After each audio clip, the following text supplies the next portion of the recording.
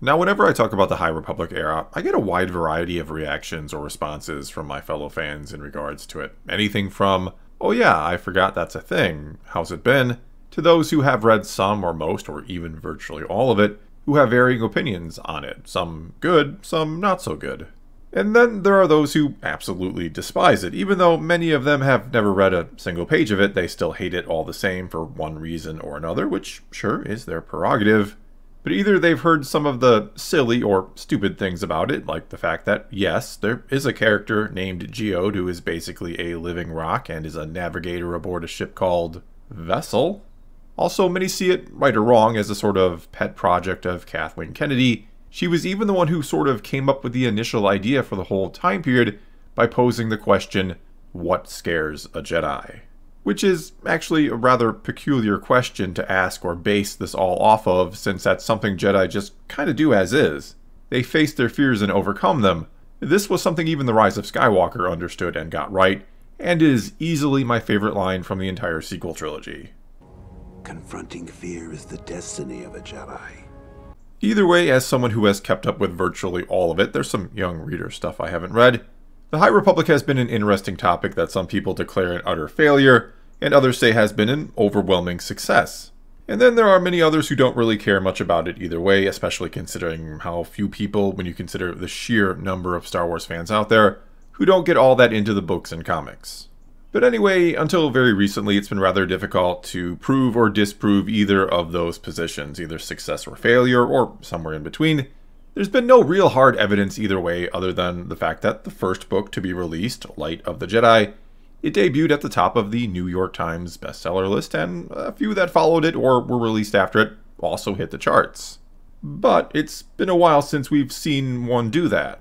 And now we know why. Now we actually have some hard numbers to look at when it comes to the High Republic book sales. Numbers that come to us from the Circana Book Scan, which compiles its data from sellers of all sizes across the lands, from the big places like Amazon and Barnes & Noble, all the way down to your local ma-and-pa bookstore. Not that there's all too many of those left these days.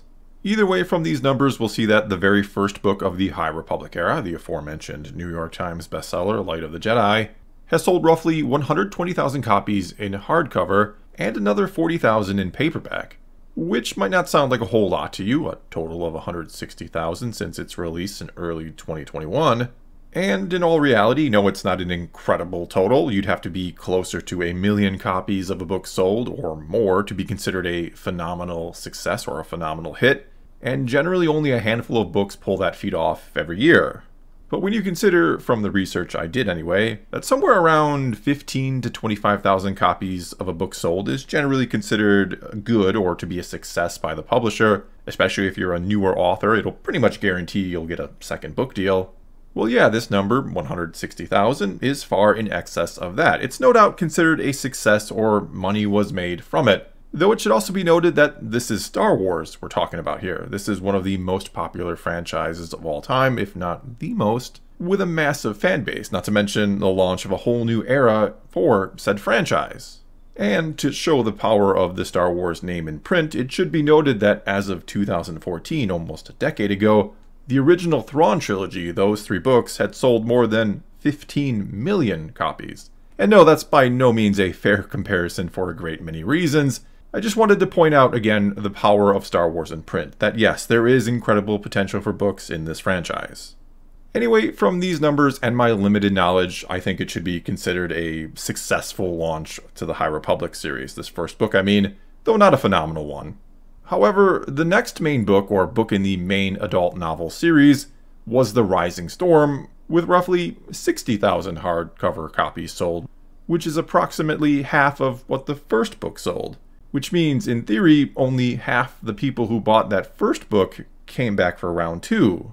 Or at least that's the case when we compare hardcover sales, which we have to do considering the paperback sales for The Rising Storm are not on this list. Even though, sure, we can extrapolate that it has to have sold less than 14,000 copies, or less than the bottom book on this portion of the list, but we still don't have the exact number, and I don't want to guess at it. And if you're wondering why I don't just go ahead and get the data for myself, or why I don't have more data in general here, well, this is the only list I had sent to me, and when I went to seek out more for myself from Circana Book Scan's website, Well, it turns out that this is a site or service primarily only used by literary agents and publishers, and that it cost me $2,500 to essentially become a member and have access to their database. And as much as I like my videos to be as accurate and as informative as possible, that's a lot of money, so we'll make do with what we have. Anyway, so it seems here the second book, again in the main adult novel series, it sold half what the first one did, more or less, which sure probably sounds pretty terrible. And no, it doesn't sound good, that's for sure. But I think there were certainly a lot of people who generally don't read who got excited about a new era in Star Wars and bought the first book just because they thought, well, this would be the start of their reading habit, or they were just very curious, and some of those people probably never read more than a few pages, if any at all. That's just something that happens. And so I don't know how much we can truly take away from those particular numbers, that big drop off, though absolutely we can conclude at least some people, quite a few of them it seems, bought the first book, read it and didn't like it, and they didn't come back for the next one. But I think far more telling is what happens with the third book in the adult novel series and the culmination or finale of the first phase of the High Republic era, that being the book The Fallen Star, which sold 35,000 copies in hardcover. Which is only a little more than half of what the second book sold, meaning they lost almost half their readers yet again. Then we move on to the first novel of Phase 2, that being Convergence, which came out late last year and is only at about 20,000 copies sold thus far, which is, once again, close to half of the readers gone, and down 83% from the first book, when it comes to hardcovers sold anyway.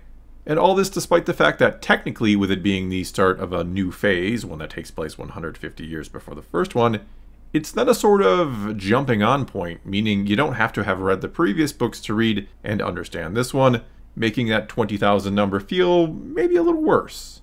It's also getting down to the point, as talked about before, where a book is no longer considered a big success by a publishing company, which was again around the 15 to 25,000 copies sold mark. And if this downward trajectory continues, keeping in mind there's going to be 3 phases in total, they soon won't be considered successes, especially again for a franchise as big as Star Wars, which, relatively speaking, does have a large contingency of readers among its ranks. All that said, attrition is going to be a thing in any long-running book series. The first book is obviously almost always going to have the highest sales numbers since it's the primary jumping on point, and they'll inevitably go down from there, and the mark of success is essentially how many people you keep on the hook along the way, and or how long you keep them for. And so the problem is, it does seem like quite a few High Republic readers are squirming their way off the hook as things go on, and that roughly only 1 out of 6 who started with the High Republic era are still here for the start of Phase 2. Though it should be noted the second book of Phase 2, called Cataclysm, was released on April 4th of this year and is not on the list, which likely means it's sold less than 14,000 copies thus far, though since there's no date on this thing, it's hard to know just when these numbers were pulled from. It could theoretically come from right before that book was released, or before Circana Bookscan has compiled those numbers. So in conclusion here, this really doesn't look all that good for the High Republic era. It's certainly not a runaway success, and you have to wonder what it means for the future of the era, especially with a series on Disney Plus coming out next year attached to it, that being The Acolyte. But I guess a lot also depends on what Lucasfilm expected this to do and what they consider a success or failure. For all we know, they're happy with these numbers, though something tells me they probably aren't. Well, that's all I've got for you this time. Now it's your turn to take to the comments below and tell me what you think about these numbers. What do you think they say? What do you take away from them? Or you can tell me what your experience has been with the High Republic, assuming you have one. Have you read any? What do you think? Whatever the case may be, leave your comments below and let's talk some Star Wars. And until next time, thanks for watching.